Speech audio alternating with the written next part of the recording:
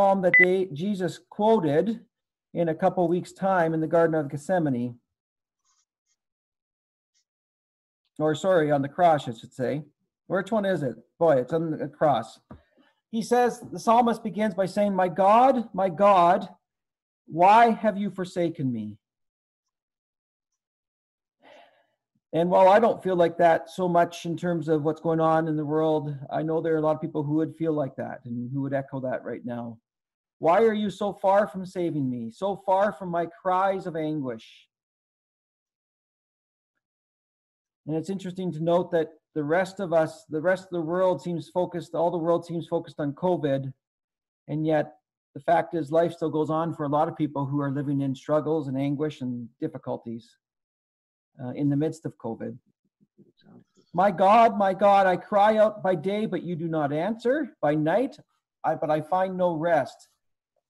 Yet, you are enthroned as the Holy One. You are the one Israel praises. Or as other translations put it, you inhabit the praises of your people. You dwell in it. You live in it. In you, our ancestors put their trust. They trusted you and you delivered them. To you, they cried out and were saved. In you, they trusted and were not put to shame.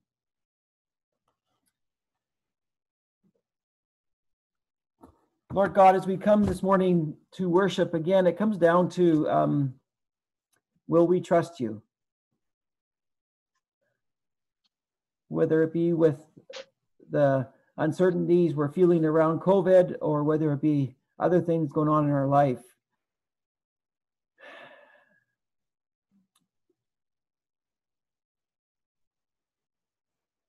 Maybe we feel like you have forsaken us. And you don't seem present, nearby. I pray that as we come together in your name, as your people come, that you would strengthen and encourage us, that we could encourage each other in your name. Spirit of God, as we pray, thank you that you are praying and interceding for us. Take us to the Father, I pray, from whom all blessings flow, with whom we can trust fully and completely. Open our eyes and our ears to hear what you are saying to us today, that we might receive. Thank you in Jesus' name. Amen. So, today, we are jumping into Romans 12, 1 and 2, and as I've said, we are going to look at the mind and what it means to renew the mind. But first I thought, well, hold it here. What is the mind? And let's see if we can be on, at least you can know where I'm at when I come to and think about the mind, because potentially you have a different understanding of what that means. So I'm going to switch over to a simple screen here. Just a second here. Just for this one slide. There, and I'm going to start from there. Some of you who were at BCC will recognize this. I think I may have used this before, but I like what Dallas Willard has as the parts that make up who we are. And I understand that there are different understandings of what this is. So I'm just using Dallas Willard's because I think it's helped me. So of course, at the very core of who we are is our heart. And it's the boss of our lives. That's why Jesus says, and God focuses so much on the heart. Where is our heart at? And I'm going to be just skipping through this, by the way. This is not my sermon, so I want to go fast. But the heart is where decisions are made. But after the heart comes the mind. And the mind is always trying to tell the heart what to do. It's making suggestions. And the mind has two parts to it, okay? The mind has our thoughts and our feelings. And what happens is our mind feeds our heart thoughts, feeds our mind, or sorry, our heart feelings. And depending on which is stronger, we then make decisions and actions. From there, then what the heart decides based on what the mind influences, then our body acts upon it, which then affects the people around us, right? If I am, let's take a very simple thing, if my heart decides that, if my mind convinces my heart that I don't like you, or if you say something mean to me and my feelings are hurt, and my mind convinces my heart that I hate you, and my body then says, oh, well, then I can do something about that. I can hit you. And so the body responds to the heart and mind by punching you, which then affects, of course, my social life, because suddenly we don't want to hang out together anymore, and there's hatred and there's all kinds of things. And Dallas Willard then says that all of that makes up who we are, the soul, which Paul talks about in Romans 12:1. Listen, give up all that you are, your bodies, all that you are, give it over. Now, the body that Paul talks about in 12:1 is not the body that's listed here. He's talking more about the soul, that give all you are as a sacrifice to God. Okay? So when I talk about mind, it's our thoughts and our feelings. Any questions about that? Good. I'll go back to here. Escape, stop sharing. There we go. Now, I had wanted to have this up on the screen, but I couldn't. Strangely, I couldn't do that one in what I needed it, so I'm not going to. Rhonda, could you please read Romans 12:1 and 2, please? Do you have a Bible, or Ed? Ed's fine too. Ed, you're good? I'm getting there. Yeah. Okay. My phone is being used, and I don't want to go running for a Yeah, Bible. that's fine. What'd you say? Romans 12. 1 and 2. Hi, Karen.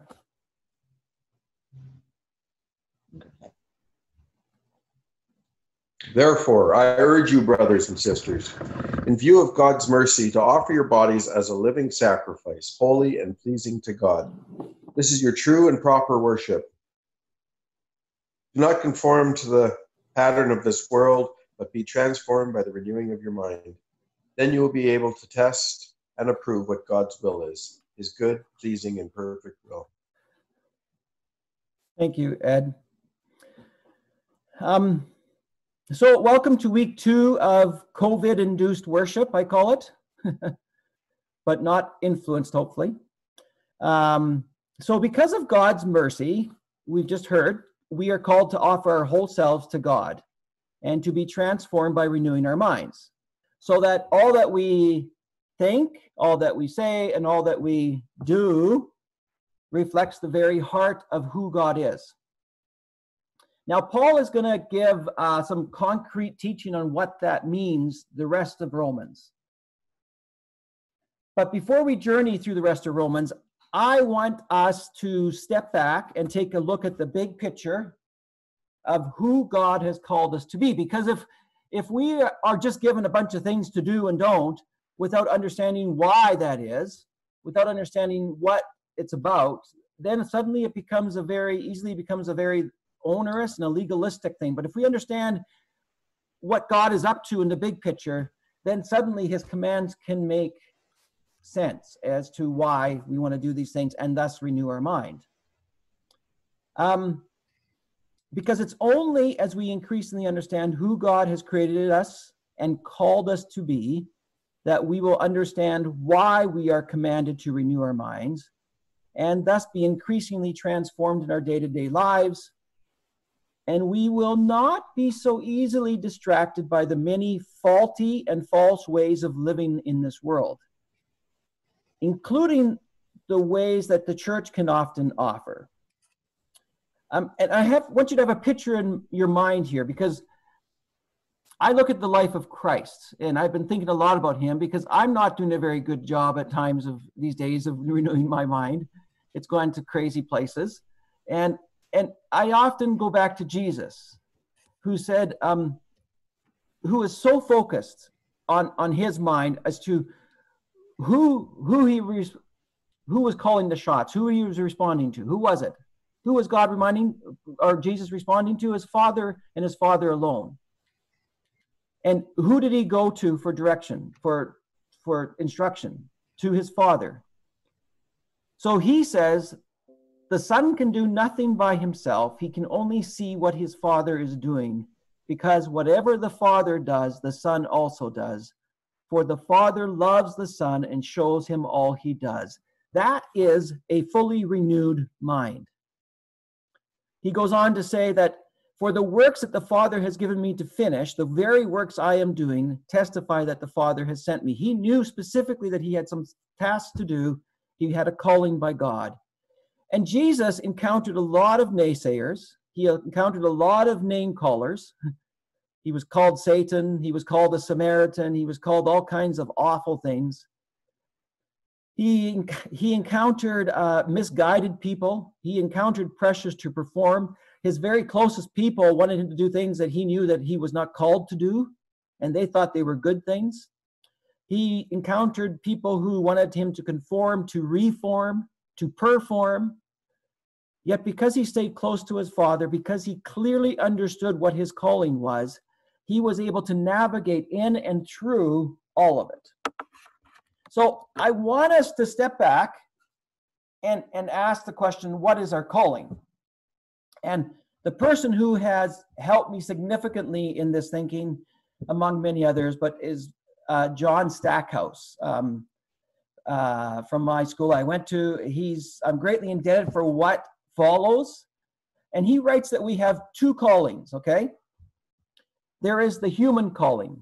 You're a human being. God has called you to be a human being. And this is a calling that is for everyone. And it's a calling that's going to continue into eternity. And it's a calling that we shall explore today, and I think we should be able to finish it next week. The second calling is specific to us as followers of Jesus, okay? So there's a difference here. Do you make sure you understand that? There's the human calling, but then there's a calling for those of us who follow, who claim and Jesus as Lord and Savior. And this calling is a calling that is only for this side of eternity only. And that's what we're going to cover after Easter. So first, the human calling. Now, when you open your Bible, the very first thing one learns is what? About God. Anyone? I'm going to try this and see if you can quickly unmute and answer, that'd be great. If not, I'm just going to keep talking. But hearing another voice might be nice. What's the first thing we learn about God?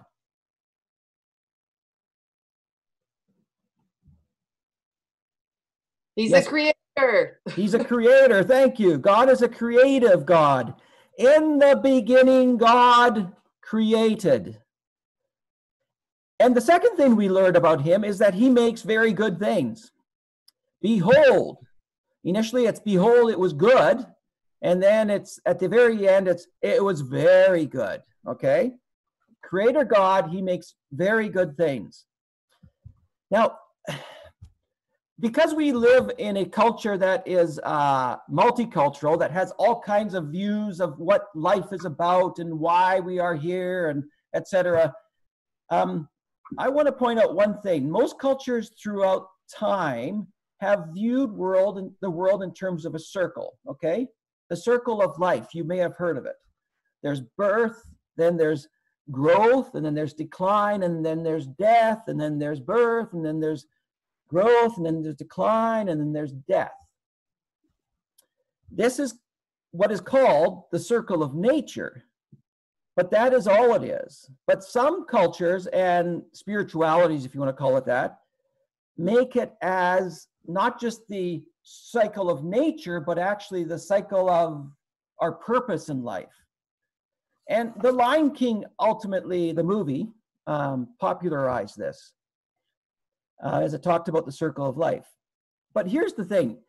Christians, we believe that the Bible tells us who we are and what our purpose is.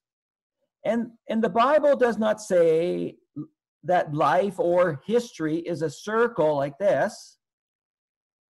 In fact, the Bible at its very core is a story that has a beginning, a middle, and an end, and everything in between.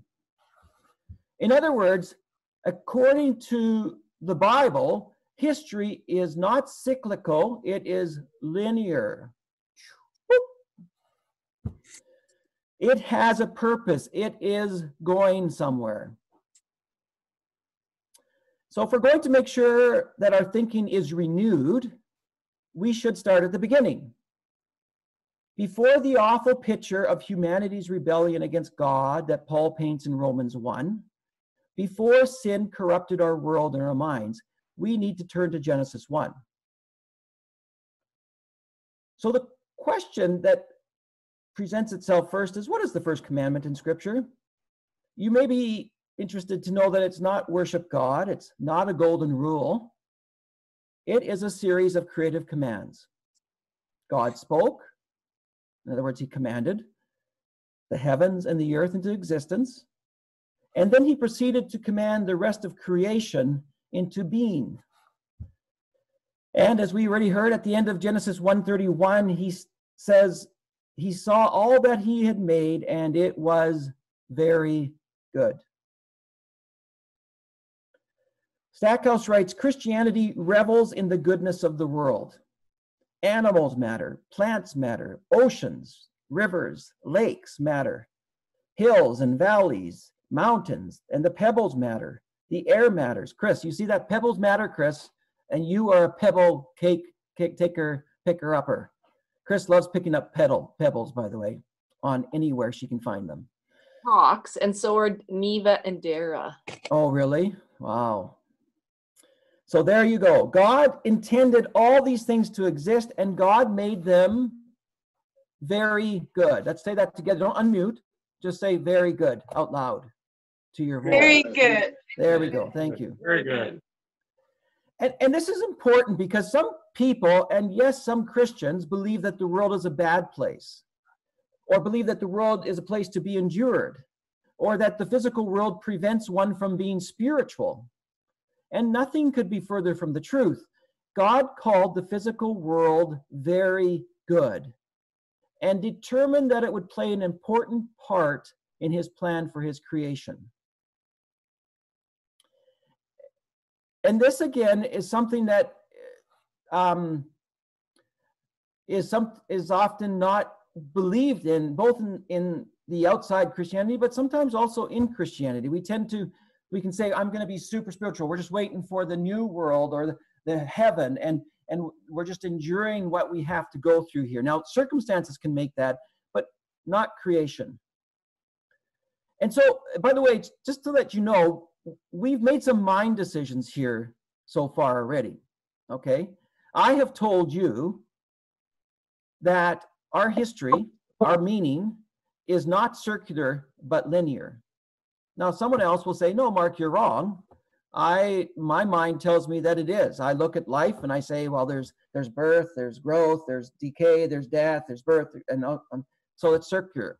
So I'm making a decision based on the Word of God to understand that history is linear. And that is a renewed mind aspect of my faith. But there's another one that God is a creative God. Now, if you ask people who God is, most of them won't come up with the creative part, initially at least, maybe later on. But it's interesting to note that we so often neglect this part of who God is, that fundamentally he is a creative God, as he presents himself in Scripture at the beginning. Thirdly, I should say, the other mind decision that we've encountered so far is that matter is not bad, it is good. And again, the church hasn't always been very strong on this, especially say it when it comes to sexuality, which has said, sex is a bad thing, or that idea that, we need to put off our food or other desires that we have because they're bad. Now, please understand me, there are times where we do that for an express purpose, and we lay it all at the foot of the cross. But God has told us that the earth and all that he created and all that's in it is for our enjoyment. It is good. So again, ask yourself the question, and as I speak here today, I want to invite you to do something. Whenever you hear your mind saying, hey, I don't agree with that, just write it down or jot it somewhere. Or I do agree with it. Or if you have a question about it, jot it down and we can ask that later on, okay? So what next? Stacko points another challenge, and this has to do with ethics. And this is a bit of a side note, but I feel like it's a pretty important one. People speak as if we are still in the Garden of Eden, as if all creation is still all good. That if we would just leave the world alone, and the extreme form of this I've mentioned before is that if we would just eliminate human beings from the earth, because they're the cause of all the problems in the world, then the world would flourish. That the world in its natural state, untouched by humans, is simply and unqualifiedly good. And here's the important part. This is what I want you to hear. Anything natural, that is, anything unaffected by and not a product of human action, is pronounced good. This is what these people will tend to say. Now, that is often referred to in terms of creation itself, but it also plays out in how we live and this understanding. So, for instance, it shows up in the phrasing, God made me this way, or God made it this way, as if that settles the issue. It comes out like God doesn't make junk, or God doesn't make mistakes. The most common use of this argument in current ethical discussion is in the realm of gender and sexuality.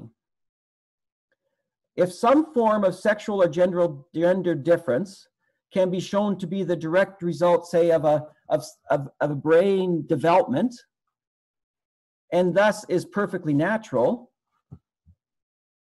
then such difference ought to be validated as being just as good as the heterosexual norm. In other words, they say what is good. But here's the problem. Stackhouse says we haven't lived in Eden for a long time. And a lot has happened since the Garden of Eden. A lot of it pretty bad. Time and evil have literally changed who people are. So just because this is who I am does not automatically equate to this is what I ought to be. For me specifically, in my family, it's the tendency to addiction. I have generations in my family who have expressed addiction in various forms from generation to generation. So do I get to go around and say, hey, I'm going to do whatever addiction feels good at the moment because that's just who I am? No. Why? Because I know that addiction is something that destroys. And so I have to be aware that though this is part of who I am, it is not who I ought to be. So when people say, well, the world is all good and that just is, and including who I am is all good, and therefore it's okay to be who I am. A way to think of it is, well, sin has messed up a lot of who we are. And so it's not as simple as that.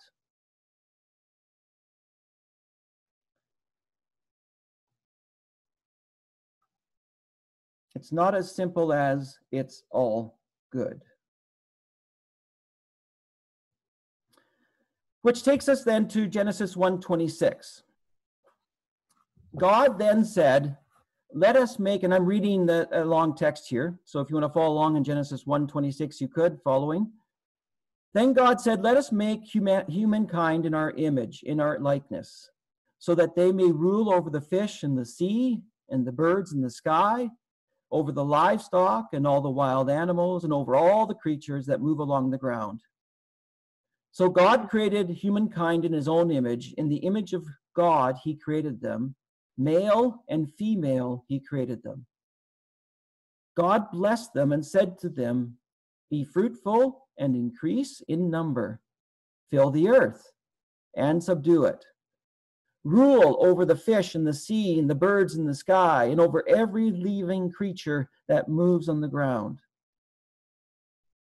Then God said, I give you every seed-bearing plant on the face of the whole earth, and every tree that has fruit with seed in it. They will be yours for food. And to all the beasts of the earth and the birds of the sky and all the creatures that move along the ground, everything that has the breath of life in it, I give every green plant for food. And it was so. God saw all that he made, and it was very good. And there was evening and there was morning, the sixth day. We humans are made in the image of God. That is, we are to resemble and act like God, such that when we interact with our world and with each other, those watching should say, wow, watching her, wow, watching him is like watching God. It's uncanny how much she is like him, or he is like him. Now, here's the interesting thing. God never tells us what parts of him are imaged in us or on us. There have been lots of suggestions, many of which are true and good. But perhaps trying to figure this out is not what we should be doing. Perhaps what we should do is listen to what God wants us to do with our imaging. If we are called to reflect and the very heart of who God is in our lives, then we should see what he's asking us to do with it. And what happens next is that God, having created humanity in his image, rather than telling exactly what aspects of us are like him, he gives us a task. He gives us a role, something to do. And what is that task? It is to be creative. Here's what God says. He says, God blessed them and said to them, be fruitful and multiply and fill the earth.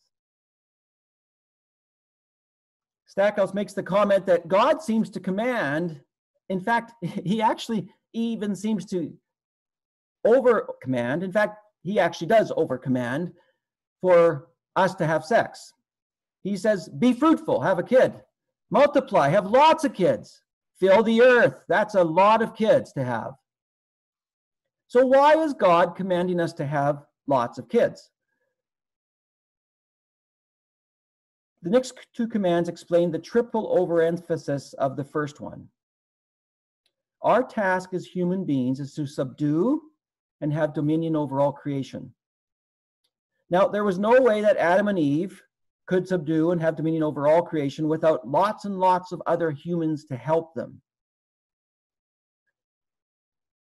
The words subdue and dominion are strong words. They are words that require hard work and energy. They are words that often are misunderstood. So why did God give us this command? He's just made the world, and he's declared that it was very good. Stackhouse continues. He says, very good it was, but it's not perfect.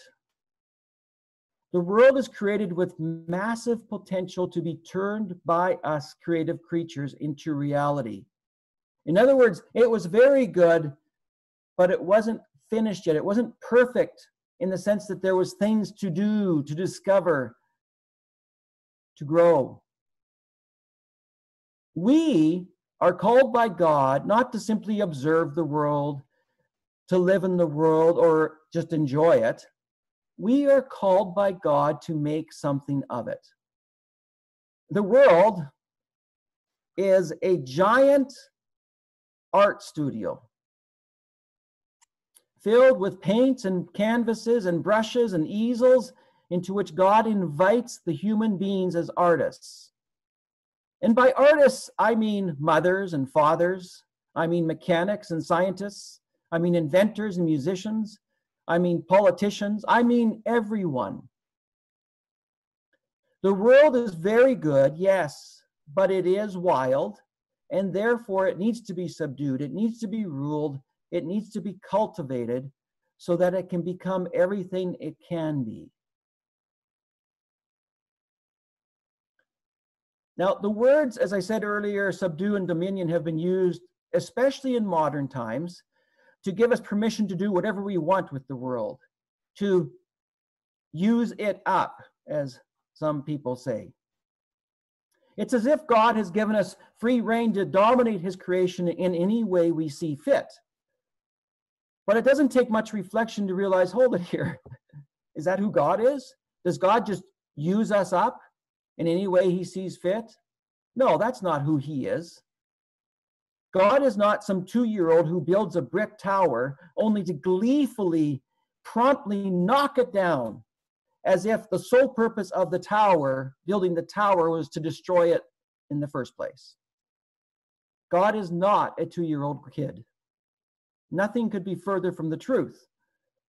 In fact, the mandate that humans have been given is captured in the Hebrew word shalom, commonly translated peace. But it also has the meaning, and there's a lot of its interesting pieces, the predominant understanding, but if you look it up in the concordance, there's all kinds of other meanings for this word, and one of the main other meanings is this, the flourishing of things, of all things. This flourishing is not only of individual things, of each human being, but also each animal, each tree, each landscape, each waterway, each relationship among individuals, each group that individuals form, each relationship among groups or between groups and individuals, the whole of creation in loving harmony with God. Shalom is literally global flourishing, and it is the intended outcome of God working with God's humanity to cultivate the world. I hope at this time, for those of you here last week, that you immediately think of the Lord's Prayer. What's the Lord's Prayer? Thy will be done on earth as it is in heaven. So, God wants us to create shalom, to bring everything that we come in contact with in a way that is flourishing and growing. Which is interesting because, and we're going to be covering on this, but the word gospel, what is the word gospel? It's good news. And this is good news. This is part of the good news that we have to share. I think of Jesus when he said, I have come that they may have life and have it abundantly. Part of that is the life of enjoying his creation, of bringing goodness to all that we meet.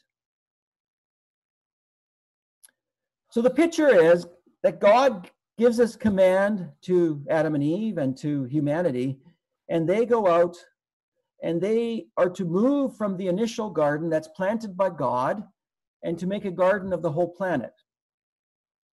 We are to be little lords, to be deputies of God, to be people who are commissioned by God to do God's work in obedience. Stackhouse says, God calls us to be creative, to procreate in order to co-create.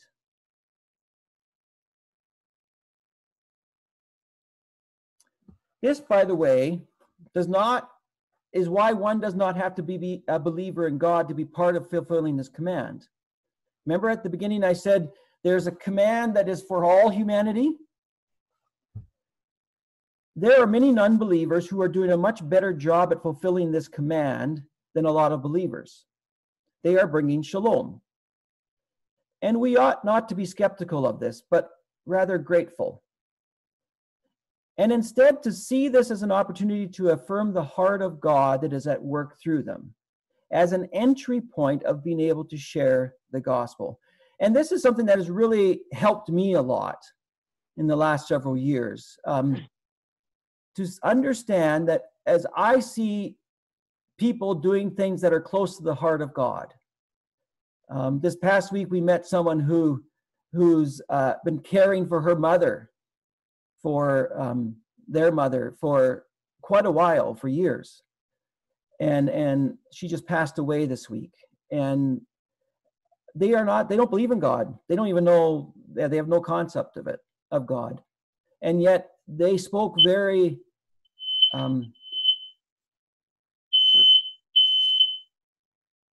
they spoke at the very heart of God in terms of how they cared for her mother through these years and until her passing.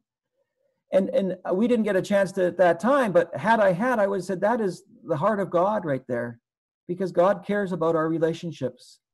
And I honor you for caring for your mother in very difficult times, for giving up your life and showing what God cares about. So think of the scientists who create good things, the inventors, the people who do good work in all over the place. This is part of the flourishing that God has commanded us to do. And so, again, to affirm you, I want to encourage you to think about how you can affirm people and use it as a chance to share about this is who God is. This is the heart of God. You're practicing the very heart of God in doing this. This doesn't mean that their lives are not messed up in other ways, but we take what God is doing because we believe that God has been working in people's lives, and we build on that, and we give an opportunity for God to work there. So, God calls us to be creative. And here's the thing. God has never said, okay, we are going to toss that command aside because now there's more important things to do. There are more important commands to obey. He never says that. In fact, this command to be creative in the way I've described, that to bring peace, shalom, to make the world a better place, if you want to put it in a simpler way, is a command that is going to carry on into eternity. In fact, alongside us yearning for God's full redemption, as we studied in Romans 8, we find out that all creation is eagerly awaiting the day when it is released from its bondage to decay and restored to its original intention. What God initially created us to do is what we are going to be doing forever. I want to say that again. What God initially created us to do is what we are going to be doing forever. Except we will be reigning, that is, subduing and having dominion, with Christ on the new earth. As the elders and the angels continue to gather around the throne and worship God, we will be worshiping God in the best way possible by being his people, the people we were created to be from the very start, made in the image of God, to carry on his creative spirit in making the new earth even better than very good. So when you think of renewing your mind, please start here. Start at the beginning. In the beginning, God created, and start at the end. And there will be a new heaven and a new earth, and they will be my people, and I will be their God. And they will reign with me. And know that right here, right now, while we are on this earth, we are called to be God's farmers, wherever God has planted us, making shalom, making peace, working towards the flourishing of all things in our little world.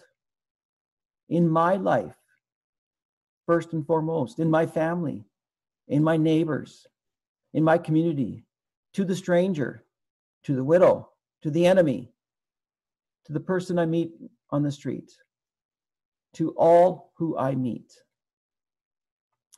Which brings me to the teaser for next week. When Jesus was asked this question, "Teacher, what is the greatest commandment?" Let's pray. Lord God, it is easy to get tunnel vision, to get so focused on this command or that command, to think of all the things that aren't happening.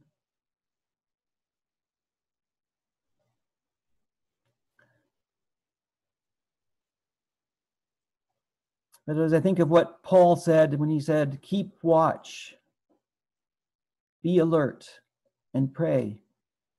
Lord, we are called to be people who are actively engaged in watching what's going on in this world, in looking for ways to bring your creative spirit to situations.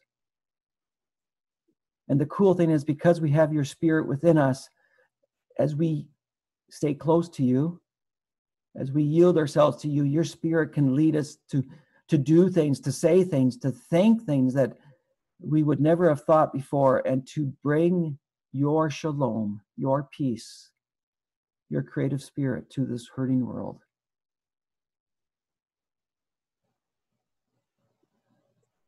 Thank you for the many ways that is being done in our community right now. And I pray for each of us that we might fully understand more and more your heart for us, that we might be your people who have your name and reflect who you are. Thank you also for your mercy for the many places in which we don't do that. Thank you that in Christ we are forgiven. That if we confess our sins, that you are faithful and just to forgive us and to cleanse us from all unrighteousness, that we might again pick up who we are called to be. Thank you in Jesus' name. Amen.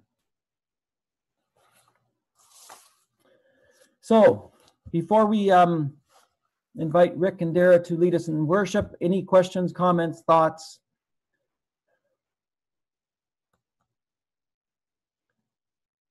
And by the way, if you don't want to do it here, you can also email me, of course, or call me, or